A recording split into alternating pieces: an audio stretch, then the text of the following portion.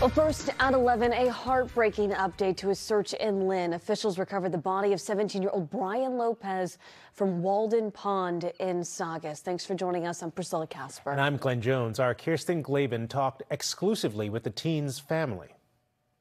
I spoke with Brian Lopez's cousin on the phone earlier. She was in tears. This is not the outcome anyone in this community wanted.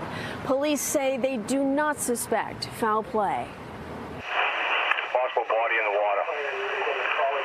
Got police on Route 2. After nearly 4 days of searching, the presumed body of 17-year-old Brian Lopez found in Walden Pond in Saugus Tuesday afternoon. First responders bringing a small boat to a cove just east of Route 1 North. Everybody's devastated. Everybody's broken right now. This is not easy. This is unthinkable. Lopez's brother saying their family is devastated. We were still hoping up into today that we were still going to find him alive. According to law enforcement, Lopez was found by several fishermen in the area, still wearing the backpack he was last seen leaving his home with. We've done that identification by means of clothing and some personal accessories. The teen was first reported missing on Friday. His cell phone discovered miles away from his home on Gardner Street.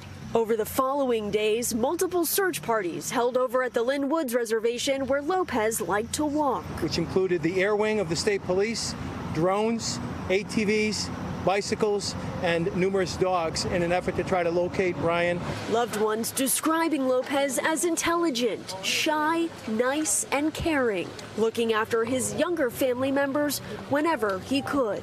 He used to take care of my sister's little baby. She's 7 months old. She doesn't really know how to speak yet. She's trying to learn how to speak, but she keeps calling after his name, and that's the saddest part. Now, the family still has questions tonight, including why and how this happened. First responders say they hope that the medical examiner's office can provide some of those answers in the coming days. Reporting here in Lynn, I'm Kirsten Glavin, NBC 10 Boston.